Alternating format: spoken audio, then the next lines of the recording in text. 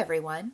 In this video, we will focus on learning how to segment customers in our Zoho CRM account based on their buying pattern. Customers can be segmented based on various attributes like geography, industry, product preference, revenue contribution, and many more characteristics.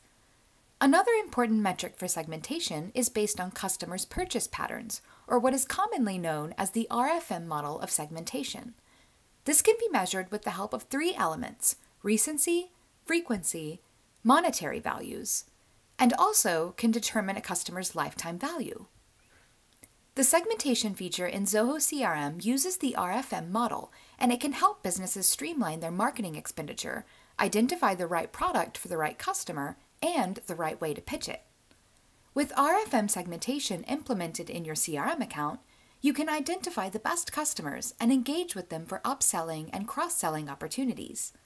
Additionally, the RFM analysis provides the required data that will help in efficient, targeted, and personalized marketing efforts. Let's first understand the three values. Recency determines when a customer last purchased from you. Based on the recency score, we can determine how active the customer is. Frequency determines the number of times a customer has made a purchase.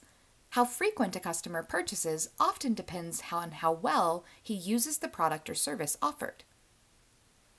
Monetary value determines how much a customer spends on your business. It is an important indicator that helps in connecting the dots from the recency and frequency values.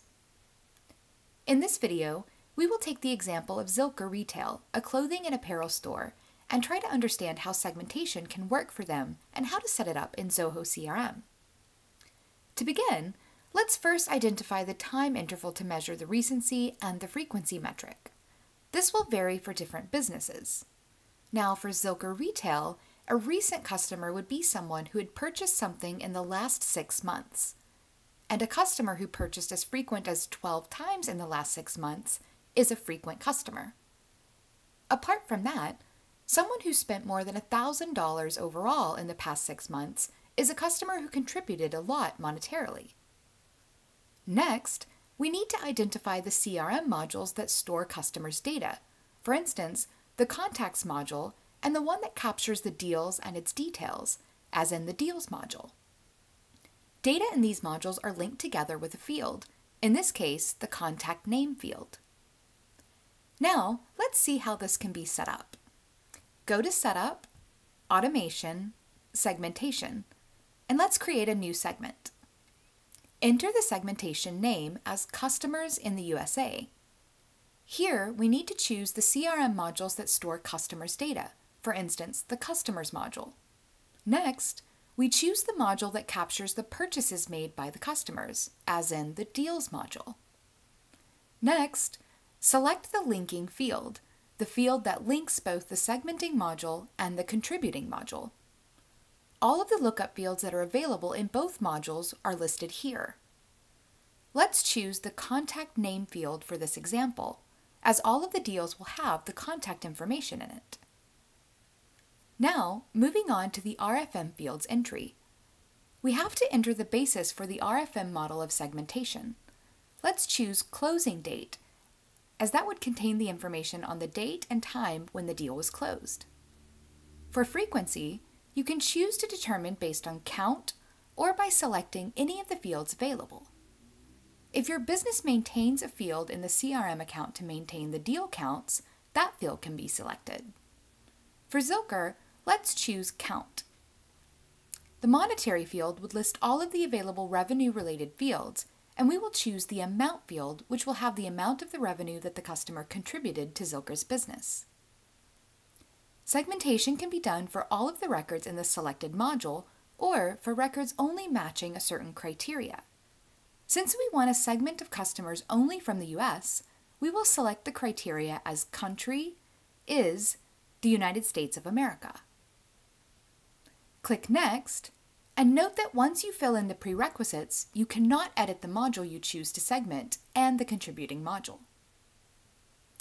In this page, we will set up the criteria for the recency, frequency, and monetary fields. The score range can be anything from 1 to 5. For Zoho Retail, let's have the range of 1 to 5. You can set the score either manually or automatically. If you choose manual, we provide the date range as the criteria for each score, like this. According to Zilker, customers who purchased in the last 6 months are the most recent customers, so let's set it up and give them the score of 5. For score 5, we choose the criteria, closing date, and choose the date manually, that's 6 months before. For score 4, the date range should be between 6 to 12 months. For score 3, it should be between 12 to 18 months. For score 2 and 1, the range should be between 18 to 24 months and above 24 months. Moving on to frequency. The criteria for score 5, 4, 3, 2, and 1 are count is greater than 12, count is between 8 and 12, count is between 5 and 7, count is between 2 and 4, and count is less than 2 respectively. Now, moving on to the monetary field. The criteria for the scores 5, 4, 3, 2, and 1 are amount greater than 1,000, amount between 700 to 1,000, amount between 300 to 700, amount between 100 to 300, and amount between 1 and 100. Now, let's see how automatic score assigning works. The automatic calculation is available in the Ultimate Edition only. The automatic or percentile-based calculation intelligently sorts your records in a descending order and assigns the top score to your top percentile bracket. The percentile brackets are decided by the RFM score range that you chose. If the score range is 1 to 5, then there are 5 brackets. If the score range is 1 to 4, there are 4 brackets, etc. For our retail example, let's keep the range as 1 to 5. By default, the percentile range would be such in a way that 80th to 100th percentile would have a score of 5. Percentile range from 60 to 80 will have the score 4, 40 to 60 as 3, 20 to 40 percentile as 2, and 0 to 20 percentile as 1. This can be edited because the percentile range can vary for different businesses. For recency, the percentile value is assigned based on the deal closing date.